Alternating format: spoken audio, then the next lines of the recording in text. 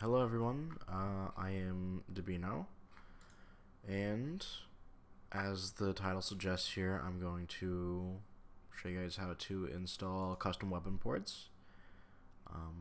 Primarily Sky's weapon ports, however this should apply to almost any released, or anything that has been released. So first thing you're going to want to do is you're going to want to go to devra.net, and you're going to want to go to releases. You're going to find, or you're going to go here to weapons. You're going to find the weapon or the weapon pack you're going to want to install. I'm going to, let's see here. I'll go ahead and install Sky's Black Ops 2 weapon pack. So just click download. And you go here, you download the zip file. It shouldn't take too long. However, I'm going to cut it to when it has been finished. Alright, and as you can see right here, the pack has finished installing. So, what I'm going to do is I'm going to drag that zip here to my desktop. And then I am going to extract that. So just open it and just drag the folder onto the desktop. Alright, and that is done extracting, so I'm going to close the zip file. And then I'm going to go here to the Mod Tools launcher. I'm going to select the map or mod that I'm using. I'm just going to go here to Open Map folder. And then I'm going to click up here to Black Ops 3. This is going to be the Black Ops 3 root right here. And then right beside it, I'm going to open up Sky's Black Ops 2 pack. And everything down here. So is what I'm going to do is I'm going to click the top one. I'm going to shift click all the way down here to X-Anim Export. And I'm going to drag and drop that all the way over here into the Black Ops 3 root file.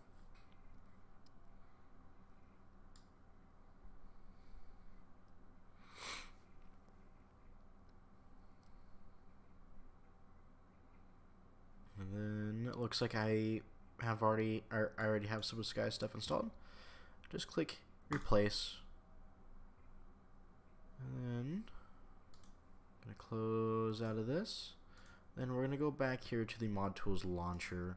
We're gonna open up that map folder one more time. And then is what we're gonna need to do is we're going to open up this add to zone file folder, or file, sorry. And then we're just going to drag all of this. We're gonna copy. You can either right click copy or you can do Control C. Alright, close out of that. We're gonna go here to zone source, and gonna go down here, Control V or paste. And then all that is added to the zone file. Gonna hit save. And then is what I personally like to do is I like to make a new zone file or a new sound file for my weapons. So is what I normally do is I just copy this, pop that down here, and then I like to change the names to the type of like actual I like to change it to the pack's name. So I just go here and I go to BO2 underscore weapons. I'm going to copy that just for time's sake, and then bam. And then over here we're going to navigate back to the Black Ops 3 root file. We're going to go to share, raw, and then we're going to find sound. We're going to go to aliases, and then we're going to find user aliases. We're going to make a copy, paste. Then we're going to rename this to what we had in our sound file. So Black Ops 2 sounds. We're going to open this. And then looks like I already had some stuff in here. Yep. So just ignore that. Leave everything up here at the top. Your user alias should be empty. If not, then just make sure it looks empty. And then we're going to open up this one from Sky. We're going to, again, drag everything, or highlight everything, I should say. And then we're going to copy it.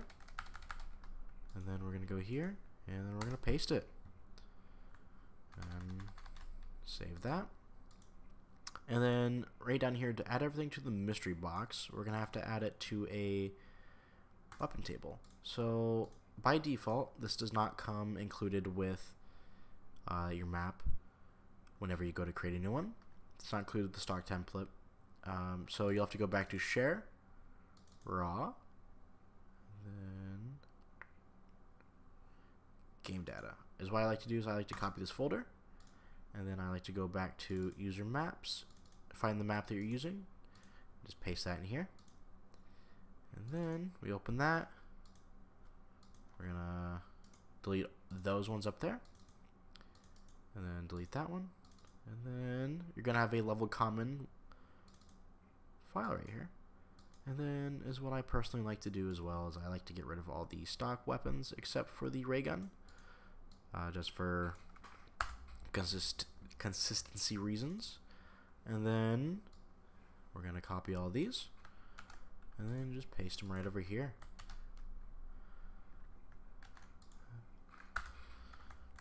Yeah, and then that should be about all, except if you want to add wall buys, I will show you how to do that right now. All you have to do is open up your map in Radiant.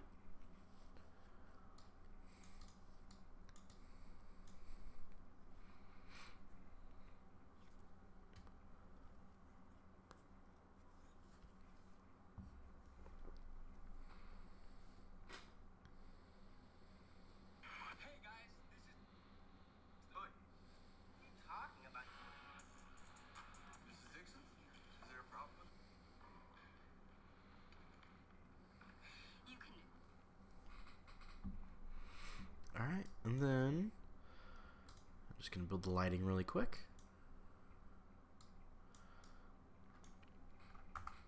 And then as you can see, by default there's not a mystery box. I will show you how to add a mystery box in a future tutorial. But so what I'm going to do is I'm just going to add that in here really quick.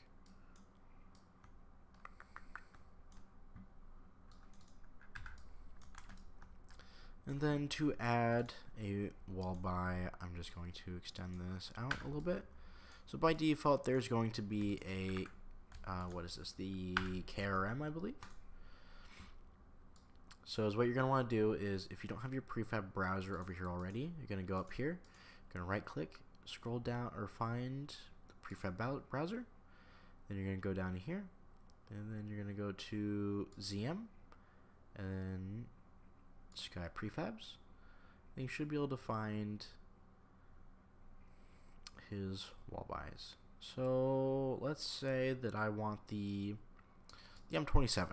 So all you do is you drag that over here, and then just rotate that, put that down.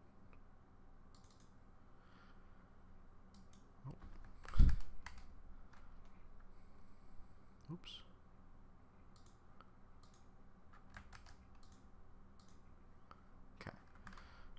Looks like that's going to be stubborn, so just drag that, line that up with the ground properly. Oh, properly.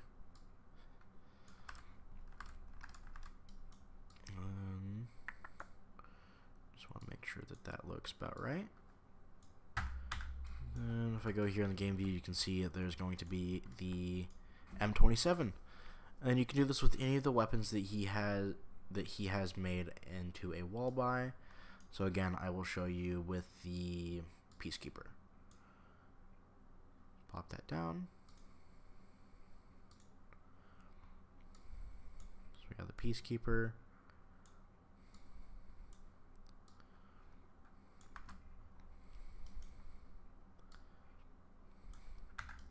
And there that is. And then you just want to save. And then you can close out of your map, and then you can compile, link, and run your map. You shouldn't have any errors. If you do, it's going to be duplicate materials, but those should be fine. I just normally tick ignore errors. But everything should work just fine. Alright. And then, as you can see right here, we have the M27 and the Keeper. I'm going to get proper amount of points, and then from the just to show you that also does work with sounds as well.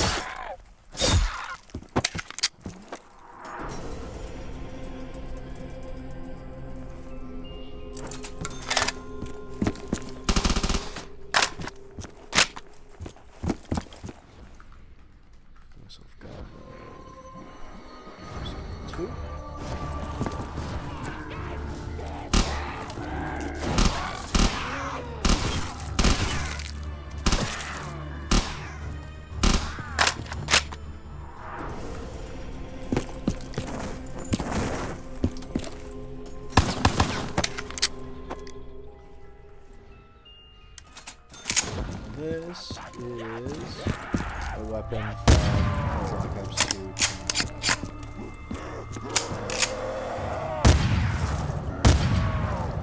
As you can see, all the sounds work. All of them.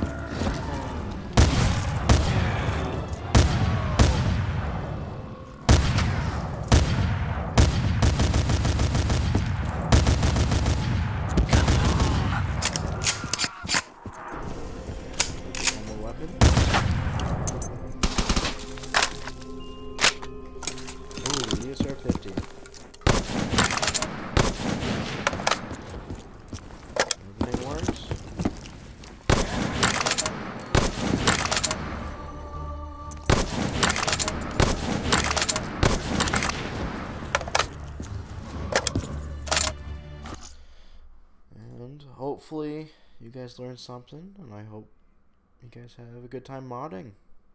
Alright, I'll see you guys in the next tutorial.